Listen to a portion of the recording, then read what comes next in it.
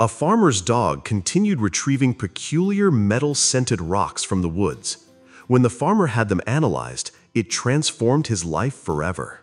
Kansas farmer Dale Henderson was repairing fence posts when his German Shepherd Max came back bearing another dusky rock with iron-like streaks. For weeks, Max had been slipping into their woodland and returning with these weighty stones that smelled like iron.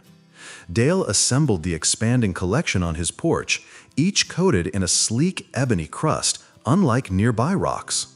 Increasingly concerned, he packed 12 specimens into his truck and headed to the university geology lab. Professor Chen conducted tests on the samples while Dale paced outside.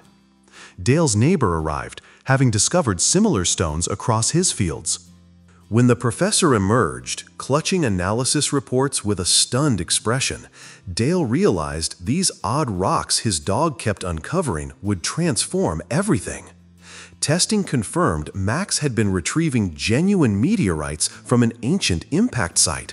Geology teams swarmed Dale's farm with detection equipment, revealing North America's most abundant meteorite field spanning his entire property.